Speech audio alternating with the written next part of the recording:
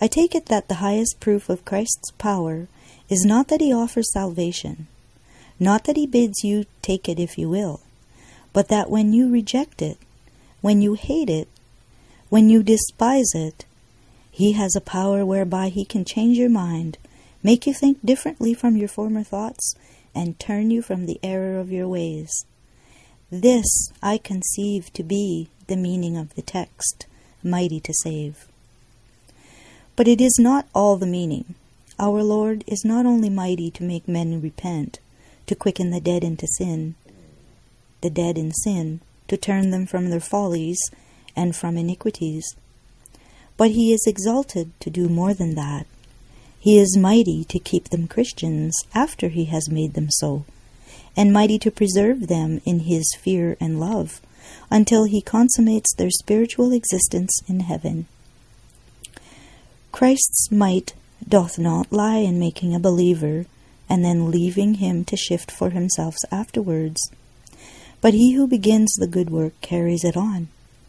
He who imparts the first germ of life which quickens the dead soul, gives afterwards the life which prolongs the divine existence, and bestows that mighty power, which at last bursts asunder every bond of sin, and lands the soul perfected in glory.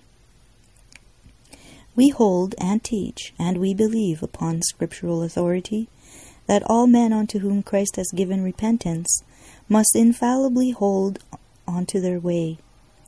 We do believe that God never begins a good work in a man without finishing it, that he never makes a man truly alive to spiritual things without carrying on that work in his soul even to the end, by giving him a place amongst the choirs of the sanctified. We do not think that Christ's power dwells in merely bringing me one day into grace, and then telling me to keep myself there, but in so putting me into a gracious state, and giving me such an inward life and such a power within myself, that I can no more turn back than the very sun in the heavens can stay itself in its course, or cease to shine. Beloved, we regard this as sanctified by the terms mighty to save.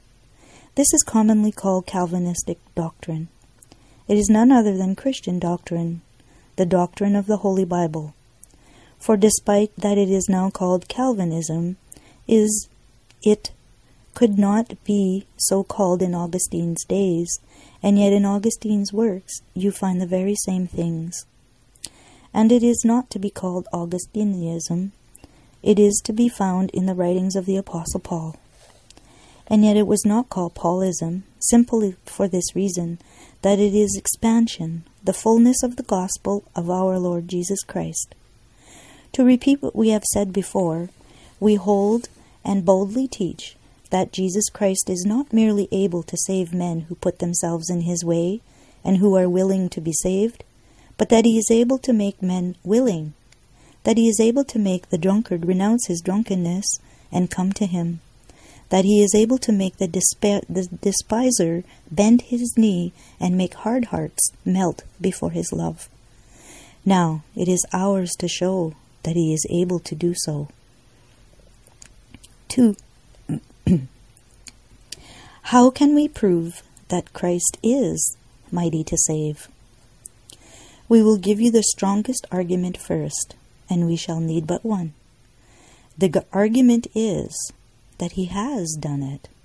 We need no other. It were superfluous to add another. He has saved them in the full extent and meaning of the word which we have endeavored to explain. But in order to set this truth in a clear light, we will suppose the worst of cases.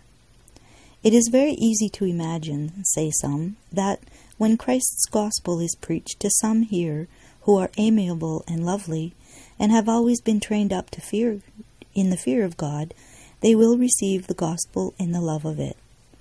Very well, we will not take such a case. You see this South Sea Islander? He has just been eating a diabolical meal of human flesh. He is a cannibal. At his belt are slungs of scalps of men whom he has murdered, and whose blood he glories. If you land on the coast, he will eat you, too, unless you mind what you are after. That man bows himself before a block of wood. He is a poor, ignorant, debased creature, but very little removed from the brute. Now, has Christ's gospel power to tame that man? To take the scalps from his girdle? To make him give up his bloody practices, renounce his gods, and become a civilized and Christian man? You know, my dear friends, you talk about the power of education in England. There may be a great deal in it. Education may do very much for some who are here, not in a spiritual, but in a natural way. But what would education do with this savage? Go and try. Send the best schoolmaster in England over to him. He will eat him up before the day is up. That will be all the good of it. But if the missionary goes with Christ's gospel, what will become of him? Why, in the multitudes of cases, he has been the pioneer of civilization, and under the providence of God has escaped a cruel death. He goes with love in his hands and in his eyes. He speaks to the savage. And mark ye, we are telling facts now, not dreams. The savage drops his tomahawk. Says he, "It is marvelous. The things that this man tells me are wonderful. I will sit down and listen." End quote. He listens, and the tears roll down his cheeks. A feeling of humanity which never burned within his soul before is kindled in him.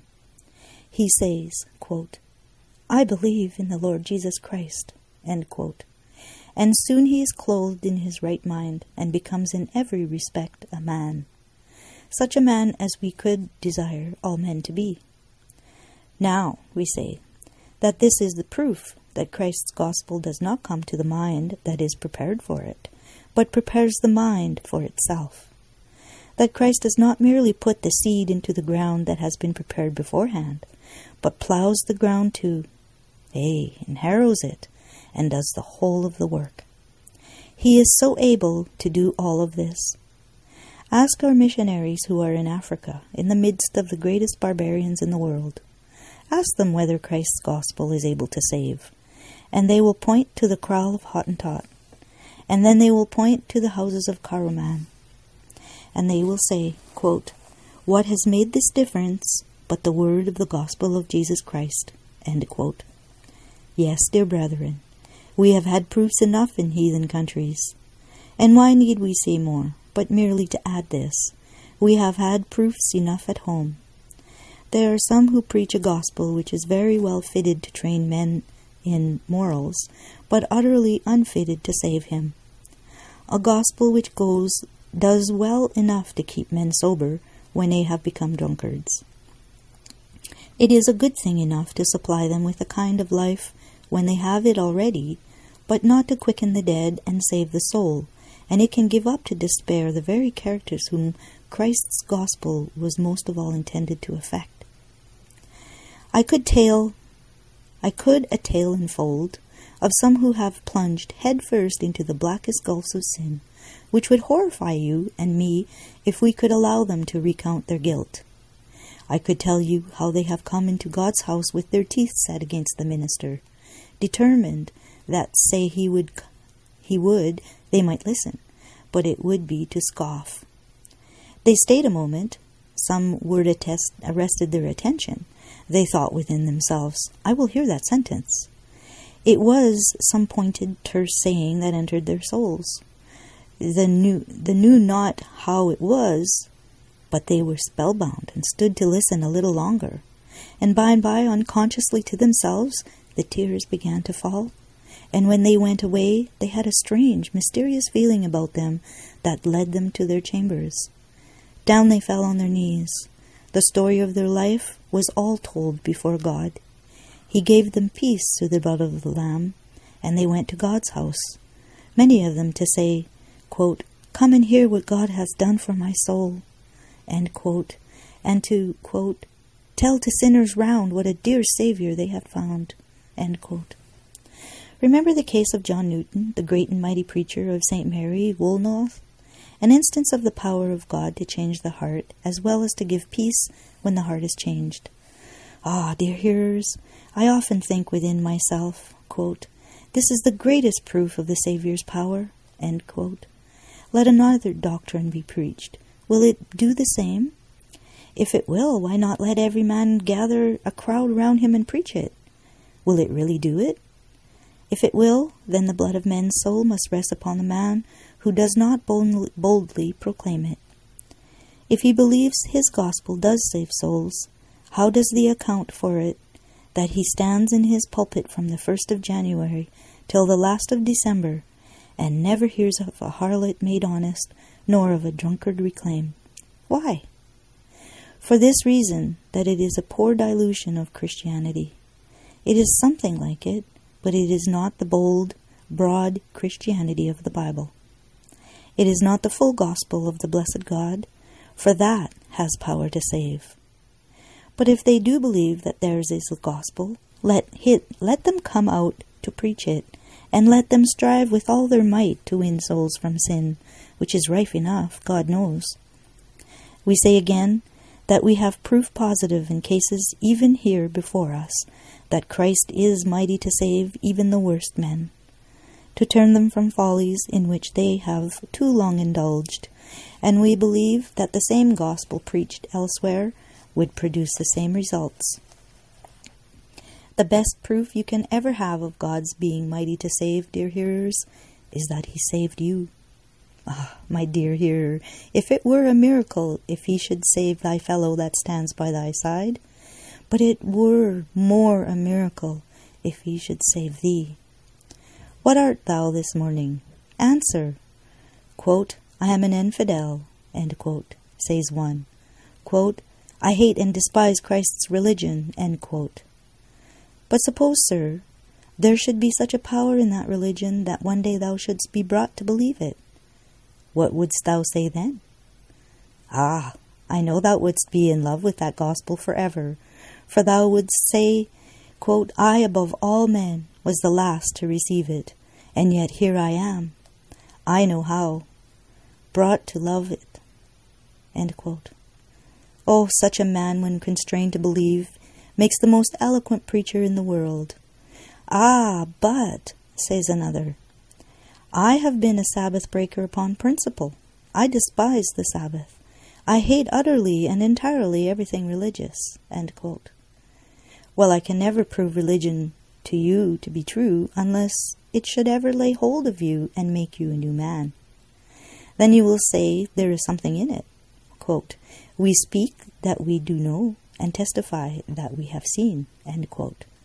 When we have felt the change it works in ourselves, then we speak of facts and not of fancies, and we speak very boldly too. We say again, then he is mighty to save.